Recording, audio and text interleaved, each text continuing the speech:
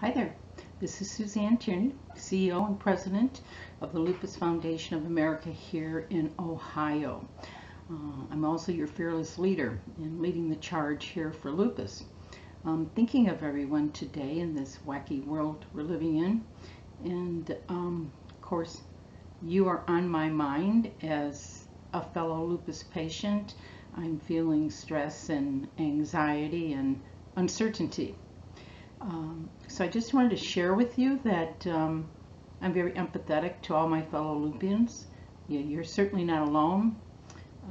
Living with lupus isn't certainty to begin with. Many of us have so many challenges with it, and here we are living with a health crisis with COVID, and today is our national election for president of the United States. And there's all kinds of fear factors going on. There's all kinds of rumors going on. At the end of the day is more and more people are getting COVID. More and more people are dying from it. And someone's going to lose today in an election. And a lot of people aren't going to be happy. And a lot of people will be happy. So God only knows what the outcome's going to be. And whatever it is, we'll all live with it. But I want to make sure that you do make the time to go out and vote today. You make a difference. If you're not a part of the solution, you're part of the problem. And whatever your views are, I respect them, but try to get out there and vote. And because you have lupus is why I'm speaking to you. A lot of you have been bunkered down, so you can still go out and vote. CDC guidelines are being met everywhere. You take a chair, take some fluids, take a little snack with you in case the line's unbearable. If you have a handicap sticker, take that too. Social distancing, please absolutely wear a mask. There's so much controversy about it. One thing for sure, it can't possibly hurt.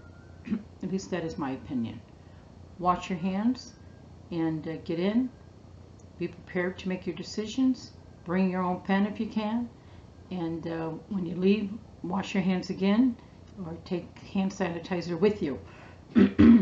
So, as we sit through this day, there's warnings of unrest, social unrest, and all these other things going on. It might be a good idea to pick up some groceries, get some cash in your house maybe, fill your tank up, and go home. And please, I don't think you should be watching the news all day. Read a book, find something you're passionate about, get distracted. All the bickering on all the channels are going to be going back and forth, back and forth. We have no control over it. The only control we have is if you vote. I am concerned about your health. The added stress to Lupians plays a role in how we feel. Make sure you're following your doctor's guidelines.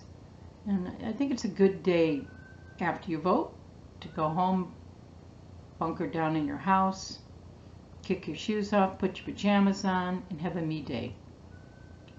Reflect on the good things in life. Reflect on your blessings. They're there.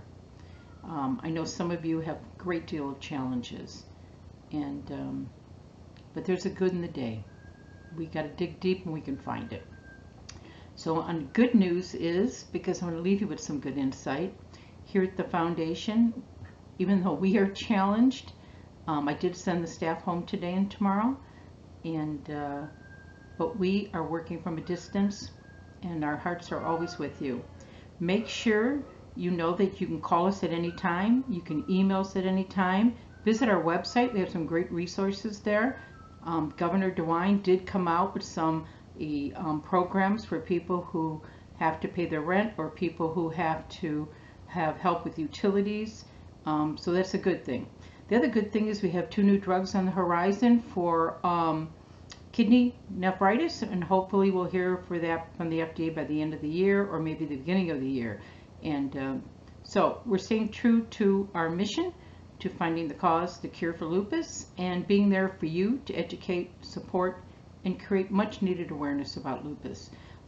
We have a summit coming up, and I would hope that you chime in. A lot of great topics there, and I want you to be up. I want you to get some endorphins going, breathe deep, maybe do some exercises at home, watch a funny movie.